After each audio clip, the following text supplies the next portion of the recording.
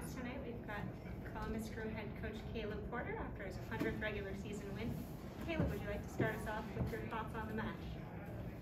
Yeah, we had a simple mindset coming into the game to win the next game, and I think the guys were very professional in their performance, how they executed, and it started with the work rate that they had, and I think, listen, when you have a group of 11 guys that roll their sleeves up and work and fight and are organized, play hard, play smart, play together, good things happen. And it's one of our strongest lineups we've had in a long time. I think that showed, when we get that, game model going the way we want it to go, it's pretty hard to stop. And I think you saw that with the 4 goals, the clean sheet, the pressing, the possessing, the tempo. It was all clicking today. So we'll be very businesslike. We'll keep our highs low. It's a great moment. It's a good win, but we have 4 games in the next 13 days, I think it is. So we need to recover tomorrow and then prep again for Nashville. And we filed this one away, and we'll take the next one as it comes, one at a time, and throw everything into that game. And I'm looking for the same performance in the next game. Jacob Myers. Caleb, just to get this off of 2 weeks of training, Philly, did this give you or tell you that the mentality is where it should be for this team in these final 6 games here? Yeah, I think, if people are wondering what was different today, I think we had our top group. That's key. We had a lot of time to prep. So when you have time to prep, we tend to execute pretty well, and I think that was the key. And we went with the 4-2-3-1 because we had a group that could execute it really well, and we had our outside backs joining the attack. We had wingers who were threatening. It's great to get Pedro, with a couple goals and assists, and Giassi continuing to score. And actually, Lucas didn't get a goal, but I thought it was one of his best games in terms of work rate today, and I told him that in front of the entire team. And when he works like that, our whole team plays better, and he was a real key today. Everybody, we got good performances across the board, but we need it again in 3 days. And there were, I think I counted 4 or 5 really good chances in the first half, but the buildup was much better in the second half.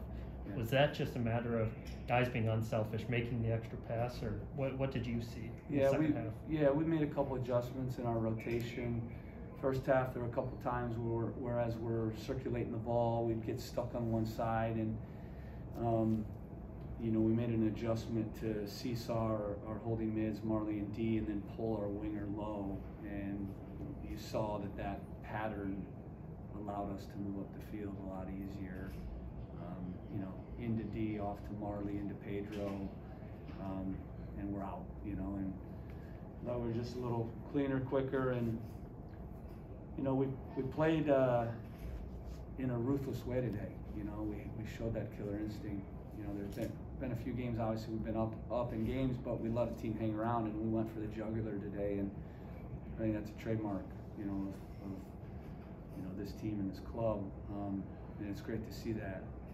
So it doesn't get any easier, but guys will be confident. We score 4 goals, we get a clean sheet, very comprehensive performance, and you saw this group's hungry to make the playoffs. So we're going to not get ahead of ourselves. We're not going to play the next 5 games. We're going to play the next game. And we know we have a very difficult game against Nashville. So we'll control what we can control, and that's winning the next game. Sam, last report. Is there anything that stood out to you today? Obviously, like you said, you've got great performances that we haven't seen maybe in a while from a lot of key players at the same time. Was there anything that stood out today that you're like, we got to fix this before Nashville? Yeah, there's always a lot of things that I'm, with my coaching hat on, going to look at and fix. I'm still thinking the final third we should have scored more goals. I know that's crazy because we had 4 goals, but I don't know what the analytics said. I haven't looked at it yet, but it felt like we were in the best positions we've been in all season long. and we still, I think, miss some opportunities to get that final pass, that final ball right. But I really think the wingers and the outside backs were key today. You know, how they played, their work rate, their defending, but also just that chemistry in the 2v2. I thought Derek and Stephen really played well. Pedro and Stephen really played well together, and I thought Milton and Derek played really well together. You saw we played both inverted, where they could come in on their strong foot, shoot and slip, and then we had outside backs getting around them who could provide that width and service. And I've been saying it all year. I mean, we know what we want to do, but you need personnel to do it, and we just haven't been able to kind of execute it as well because we just haven't had the right personnel every game available. So that's the main thing. The 100 wins and all that. Guess what? I don't win any of those without good players, and a good staff. It's that simple. I'm very fortunate to be in 2 excellent clubs with very good players, and I'm proud of the fact that I won a trophy in both those clubs. But I do this for the players. It's all about them, and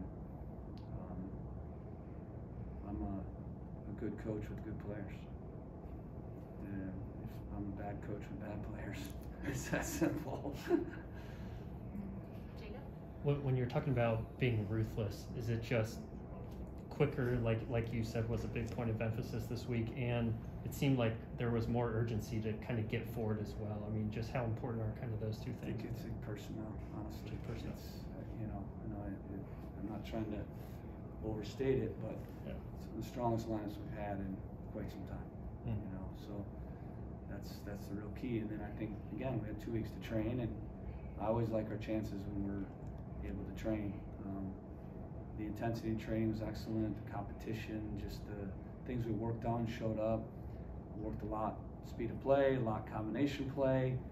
A lot in the final third. Worked a lot defensively as well in our pressing, and I think you saw that. We're very organized in our pressing today. I thought it was one of our best pressing games.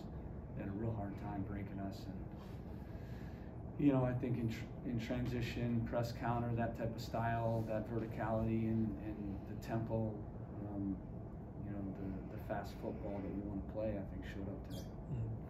And when Darlington gets forward like he did in that first half, makes that pass to Pedro, just how much of a difference do you see in the attack when he's able to get in attacking positions, get forward? Yeah, again, I think we just played with a high tempo. We played vertical. We accelerated at the right moments, and it's been a point of emphasis. There've been some games we haven't done that, but I think a lot of it too is just again execution and personnel and training. Sam, last question. False alarm. Thank you, Caleb. Appreciate Thanks, it. Caleb. Thanks, Caleb.